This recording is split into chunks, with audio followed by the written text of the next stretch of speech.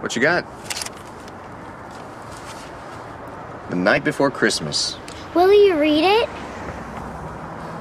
Yeah, sure. Come on.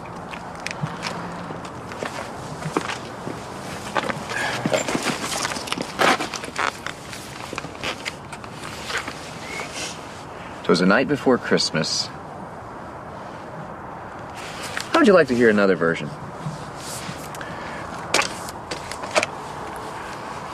"'Twas the night before Christmas, and a beautiful young girl and a devoted carpenter had been traveling to the devoted carpenter's hometown. Now the beautiful young girl was about to have a baby, and the devoted carpenter was her new husband. And she had been riding on the back of a donkey for 3 days and 3 nights, and she was so tired she could barely hold her head up. When they got to the devoted carpenter's hometown, there was no place for them to stay. Now back then, there weren't hotels on every corner. So the devoted carpenter remembered a place where the animals stayed. Now it wasn't clean. It wasn't even made for people, but it was the best they had. So the devoted carpenter took the beautiful young girl and made her a soft place in the hay, right next to a mother goat and her 3 little ones. While the beautiful young girl laid there, she knew it was time. Her baby was about to be born, right there, in that place where the animals stayed. Now, not far from there, some sheep herders were working in the fields, making sure that none of their sheep wandered off so they'd all be ready to move out when morning came. While the sheep herders were sitting on the hill, listening to the silence of the countryside, they were almost knocked over by what they saw. What did they see? It was a great angel, right in front of them, shining so bright that they almost had to look away, but they just couldn't. And chills ran down the sheep herders' spines when the great angel began to speak. What did the great angel say? The great angel said, "Don't be afraid, because I'm here to tell you something amazing.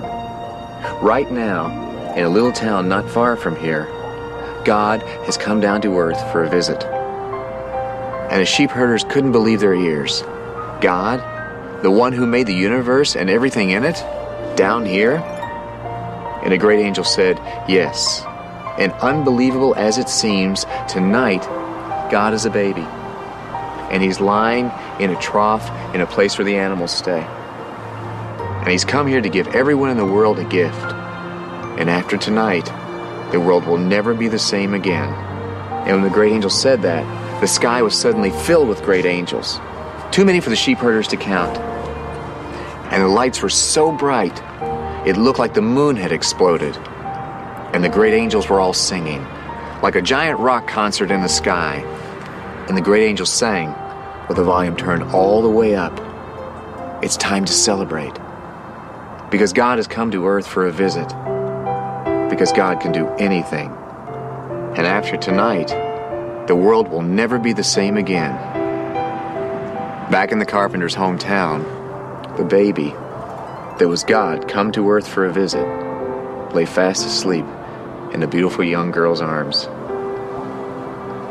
And the cows he created watched him sleep. And up in the rafters, the doves he had covered with feathers watched him sleep. And the donkey he made watched him sleep. And sitting close by, the devoted carpenter watched him sleep, as he wiped the beads of sweat from the beautiful young girl's cheek. And the carpenter thought to himself how the world would never be the same again, because God had come down for a visit.